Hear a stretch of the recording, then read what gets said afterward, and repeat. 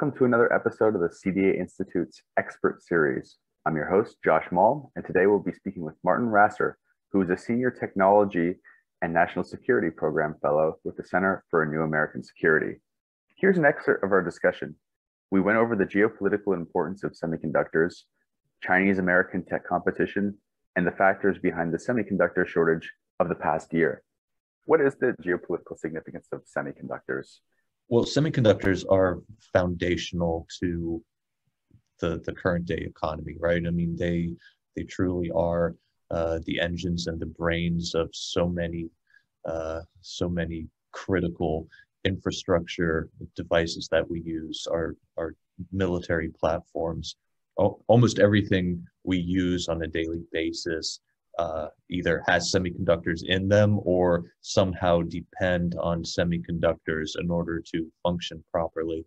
So for that reason, semiconductors, you really can consider them to be even more valuable than oil in the present day.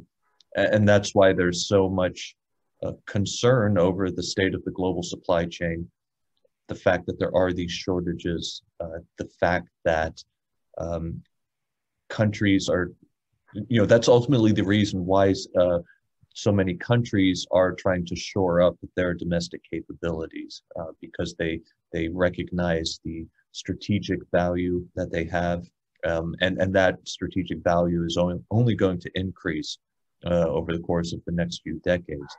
So we're seeing the United States, Japan, South Korea, the European Union, and China, of course, all trying to boost domestic fabrication. They're allocating a lot of funds towards next generation designs, looking for new materials to make semiconductors.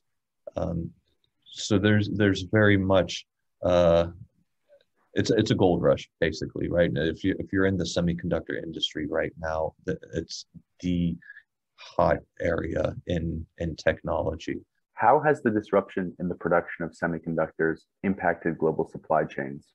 The current shortage that we're dealing with is really just a preview, right, of what a large-scale disruption could really mean. So imagine, for example, Taiwan in particular, just because advanced semiconductor fabrication is heavily concentrated on what is ultimately a small island. If that capacity goes away, then you start having to make some very difficult trade-offs between the semiconductors you do have access to. Then where do you use them? So imagine, do you start prioritizing military systems? What's the economic impact of that, particularly for consumer-driven economies? That has tremendous second and third order effects. Another issue with the global supply chain, of course, is the fact that it's so interlinked, right? There's no one country that has all the pieces of the puzzle. And so even if fabrication capacity is fine, there's a company in the Netherlands called ASML. They're the only producer of the specific type of machine that you need to make the highest end semiconductors. They developed a technology called extreme ultraviolet lithography that is used to make these chips. Imagine something catastrophic happening to that country, then all of a sudden your capability to buy new equipment or maintain and repair the existing equipment could go away overnight. And that then poses a whole bunch of problems as well.